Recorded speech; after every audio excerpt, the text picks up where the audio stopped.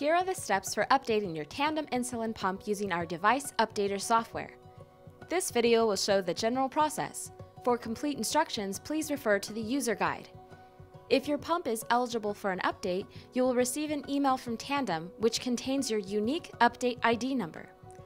You will need this update ID number as well as a computer with an internet connection and your pump's micro USB cable in order to perform an update. If using a laptop, make sure it stays plugged in for the duration of the update process. Your pump's battery must be at least 20% charged, and you should have backup therapy, like insulin pens or a vial and syringe, in the unlikely event that anything goes wrong. If you have your email open, click the Download Device Updater link.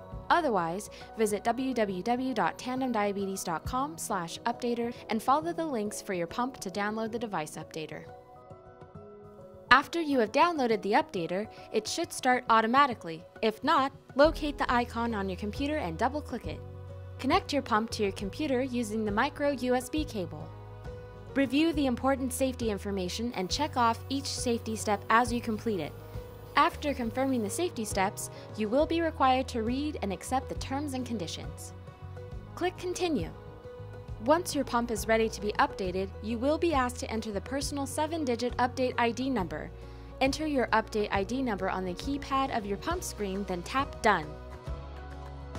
The pump update will begin. During the update, your computer will display a progress bar.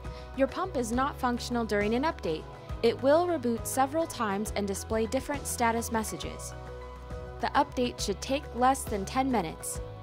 Once the update is complete, your computer and your pump will both display the Update Successful message. The updater application on your computer will give you the option to view any training associated with the update you have installed. You are now ready to use your pump. Unlock your pump, tap Start, and load a new cartridge to resume your insulin pump therapy.